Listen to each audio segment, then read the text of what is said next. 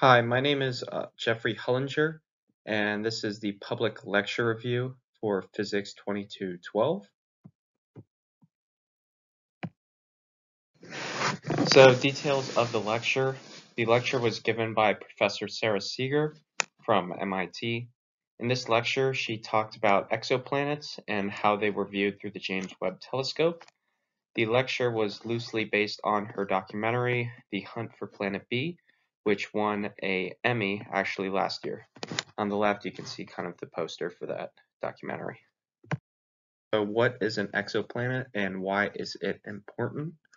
Exoplanet is any kind of planet which lies outside of the solar system. These planets are important as researchers think they could hold the key to life outside of Earth.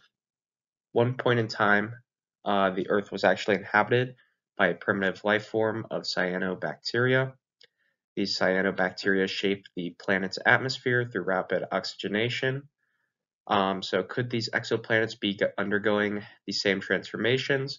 That's essentially what Professor Seeger is trying to figure out with her studies and her different ways of viewing these exoplanets and seeing, well, is there life on them? So these left two pictures are exoplanets. That's an exoplanet going around a different sun. Exoplanet is just anything that's not in our solar system that orbits a different sun than ours. And the blue picture is a really, really rough photo of an exoplanet. And then on the far right is a microscope of a cyanobacteria, a bunch of cyanobacteria. And yep.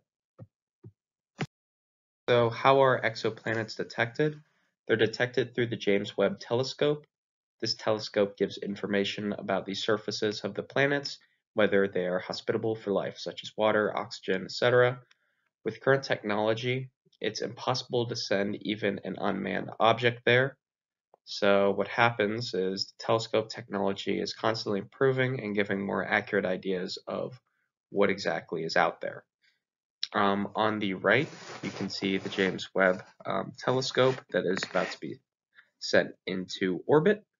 Right there, it's actually extremely light, and the panels are made of different types of materials, which help keep it from overheating.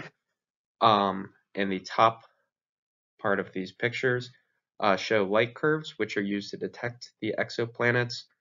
Deviation from standard light frequencies from faraway suns denotes that there is an exoplanet that got in its way. So, what makes this interesting? It's interesting how, even though impossible to reach these planets physically, researchers have found other means to deduce information about them, such as through interpreting signature wavelengths. It's also interesting how researchers have to work with what they can get, making analyses based off of very rudimentary data like those kind of light graphs I was showing.